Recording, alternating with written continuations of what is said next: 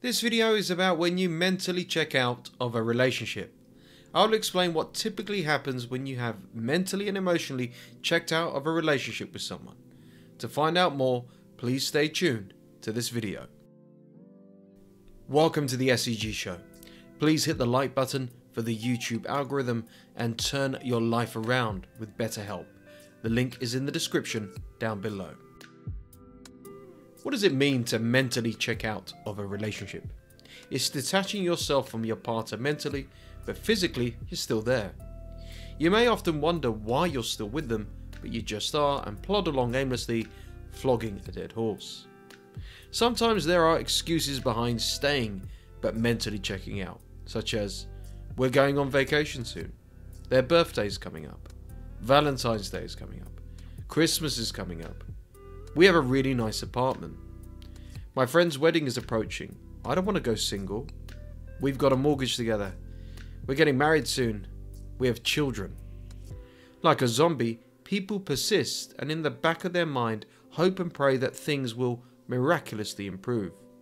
The harsh and sad reality is, things rarely improve or ever get any better.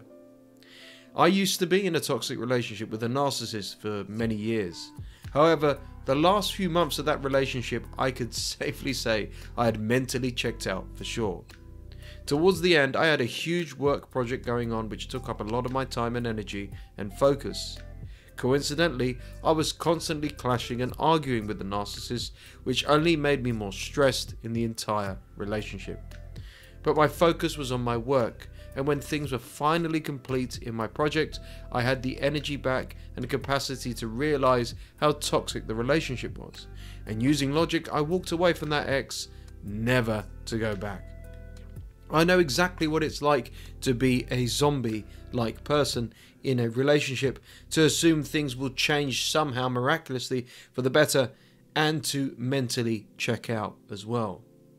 So if you're resonating with this video, please write down in the comments below your experience. Here are some typical signs that you may be going through similar, or you've just come to this realization. Please don't forget to subscribe and also hit that bell notification so you never miss any of my videos. Just like the Pink Floyd song, when you mentally check out of a relationship, you become comfortably numb. Now the song may refer to drugs, but in this context, you're actually almost numb to what is going on and what's happening to you. You're physically in that relationship for sure, but you have no idea what's going on, where you're going or what you're feeling.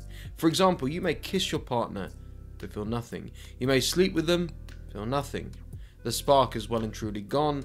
I'm not referring to attraction here, I'm talking about all forms of connection. What was once a person you cared for, deeply loved, would have done anything for, is now a stranger. This, in my opinion, can happen gradually after one too many arguments, or a form of betrayal like cheating, or because you've settled, or because you forced something that should never have been forced. Perhaps you've settled with a person riddled with red flags and toxic behaviors. Maybe you've gone against your better judgment so long that you've almost disgusted with yourself without knowing, and you've just gone against everything you stand for. Of course, the reason I mentally checked out of my toxic relationship was it was toxic and I dated a narcissist. And anybody who's done that can relate to that misery and numbness. The last few months of dating her was like a blur. I had brief moments and flashbacks, and granted it's been a few years now, yet I was so numb. I distinctly remember her waffling on about herself or some other crap over dinner and me nodding away, mentally checked out. I actually used to picture myself on a desert island as she spoke, and for love or money, I could not tell you what she was talking about. I would just go away, drift away to my happy place in my mind. I've been informed by many others they too have felt the same when it comes to mentally checking out of a relationship, that they're just comfortably numb, bored, isolated. Now if you have mentally checked out of your relationship but are afraid to do so, I'd like to tell you about my sponsor BetterHelp. I've personally used BetterHelp and found them so effective for turning my life around for the better after toxic relationships. It's an online portal that provides direct-to-consumer access to behavioral health services. The online services are provided through web-based interaction such as phone and text communication. With BetterHelp, you get 4 live sessions a month and unlimited messaging in between sessions, as well as access to group therapy webinars which are updated each and every single week. You can sign up for the BetterHelp online counseling service in the description below. By using that link, you'll be supporting my channel, and I'll give you 10% off your first month too. So get on with your life, leave that relationship, turn your life around with BetterHelp. The link is in the description just down below. Emotionless is synonymous with mentally checking out of a relationship. You could be in bed with your partner, you feel nothing. They could give you an expensive, lavish gift, nothing. They could shower you with affection, nothing. They could promise you the world, but nothing. They could do a grand gesture of love and you feel nothing. This is not just applied to those who are in toxic relationship. This could be with any partner in any scenario. Years ago, there was a woman I was dating who was nice on paper, but just not quite right for me. She was lovely, but something just didn't click with us. We gave it a serious go, but it wasn't going to happen. I'll never forget one day we went shopping together, and there we were holding hands. She glanced over and smiled. I felt nothing towards her. She's so attractive, lovely. That chemistry just felt wrong. Then we walked into a restaurant and she insisted, "This is on me, I want to spoil you." I wanted to feel overwhelmed and of course appreciative, but again, I felt like I was forcing it. Then I realized what it was. Deep down, I just didn't see myself settling down with her long term, getting married, etc. I waited until after the meal and we went home to have the serious talk, where she was disappointed but also shocked to hear what I had to tell her. I had no choice and I said to her the following: "Recently, I've just not felt present in this relationship. Like my mind, my heart is elsewhere. Not on another woman, it's just elsewhere. I feel like I'm forcing things." When you feel bored, nothing towards them, I'm not saying you've got to be excited 24/7, that's unrealistic, that's immature. But if you're not even having that deep emotional connection, that emotional bond, I'm not talking about lust here, I'm talking about a deep-rooted one, maybe about their personality, their character, their little traits, something about them, you've mentally checked out of your relationship.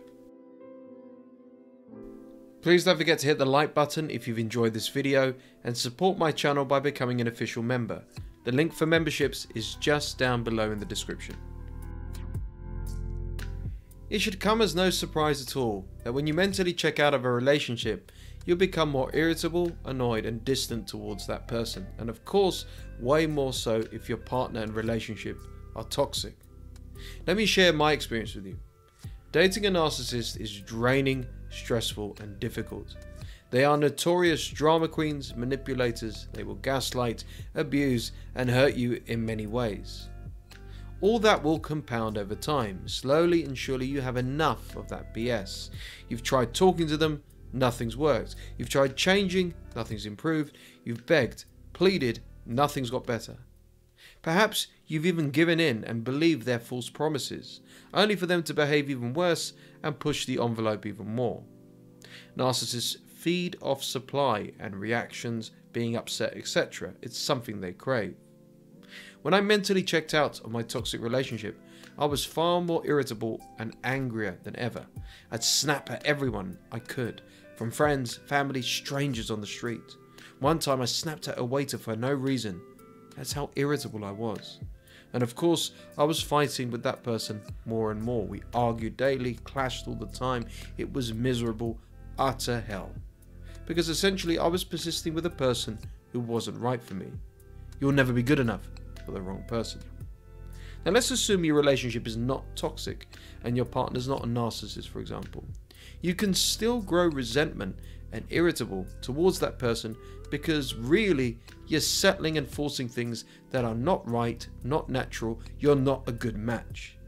You may snap at them and others due to your deep lying, unsatisfying situation, which is never a good sign. You're settling, you're forcing it, you're just like, oh, you know, whatever, it is what it is. That never works. Trust me. Regardless of whether they are toxic or the spark has just gone or was never there in the first place, what's the solution to when you mentally check out of a relationship? How do you make things right? How do you improve things? If your relationship is toxic and therefore contributed to you mentally checking out, then you need to physically check out. Leave them before inevitably and eventually they will walk away from you. All toxic relationships end one way or another, and the justification for staying is not worth it. Walk away, do some healing, recovery on yourself first before you're ready to date again. Now let's assume your relationship's not toxic at all. Ask yourself the following questions. What attracted you to your partner in the first place? Are your needs being genuinely met? Are your reasons immature for mentally checking out? Is an outside toxic influence encouraging you to leave? Have things got stale because you've had a lot of things going on like work, etc.? Do you two need a break from the house, from the family, from the kids to reignite your passion? Look and analyze your situation before you make any rash decision. Sometimes life can compound on us and we could take it out on our loved ones without realizing too. And after doing so, then can you realize if you need to walk away from them to find somebody better suited for you romantically and so on.